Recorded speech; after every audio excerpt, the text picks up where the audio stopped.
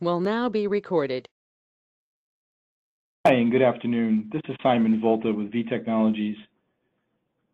Today, I'm going to speak to you a little bit about our StarShip application and how we can integrate with the Acctivate inventory software. I will be demonstrating our LTL workflow inside of StarShip. StarShip allows you to integrate with multiple national as well as regional LTL carriers. To get started, we have a few different ways that we can get your sales order information in from Acctivate into our StarShip application. First, we can use a wedge type scanner, scan in a barcode. If your pick ticket is barcoded, that will pull in all the sales order information that we need for the shipment. Secondly, you can type in the sales order number into this field, or we can use our lookup window here. This will open up a window that will show all of your available orders to be shipped. You can simply choose the one you're looking for, and you can load your document. Once you load your document, all of the information that's needed for the shipment to process the bill of lading document will be available. So a few pieces of information that come over is the carrier service from Acctivate translates over to our ship via. This happens to be XPO Logistics. It automatically defaults to our account number being prepaid. For those of you who are drop shipping, we can also map to specific fields inside of Acctivate to pull any third-party or consignee billing information that we need to automatically reflect that here upon the import of that sales order. We also will map over your ship to information to the recipient area. So we've brought in all your street address information. We've done an address validation on the street address along with the zip code, as well as verified it's a commercial versus residential location. One of the key features of StarShip is the line item integration. So as you can see below, we have two items from the sales order from Acctivate, our label maker and our manager's chair. They are both packed into a specific package type of my choosing. So I both packed those in each of a 10 anchor box, and they're placed onto one pallet. You do have the option of adding pallets by simply clicking the icon here or adding additional cartons if needed here as well. Each item has specific information that we've mapped over, such as description, item number, its unit value, its unit weight.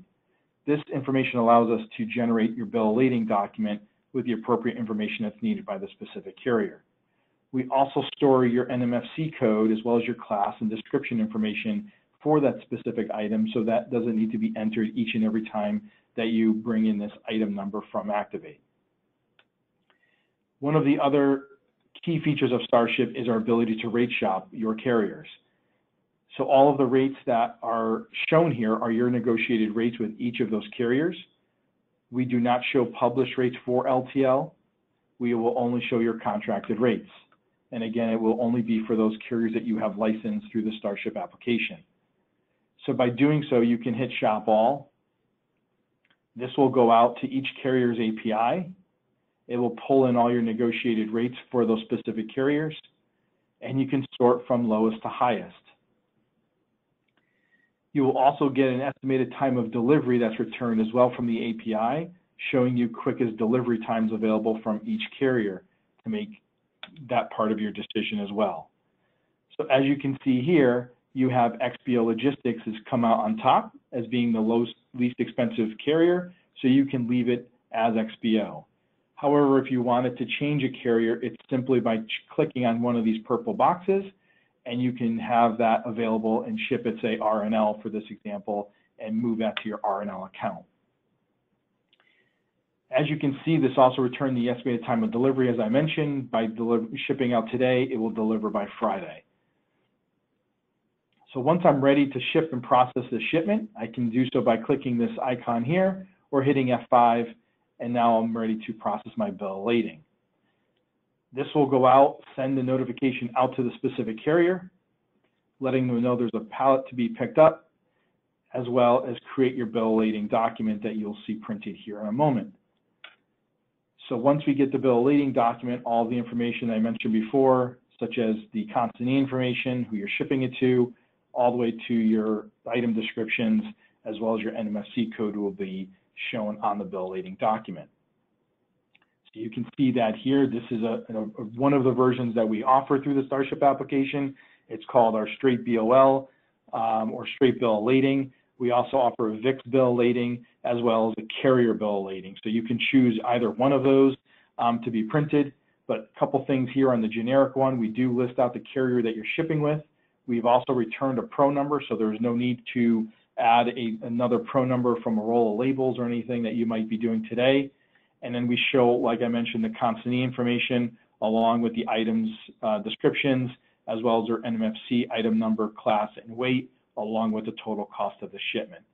You will also then sign the bottom and bring this to the driver for upon pickup. So once that processes, the write back to Activate will occur. So if I pull up my Activate order here that we just worked with, this is order number 45, as you just saw. If I refresh, you'll notice on the Packages tab, the pro number is written back on each of the items, and then the total charge is for the entire shipment. So the $137.17 that was reflected in StarShip has been brought over as well as marking the order as shipped. So now you're ready to create your invoice inside the Activate platform to sync back into QuickBooks. I appreciate you attending this quick demonstration, and we hope to hear from you soon or see you on a future webinar.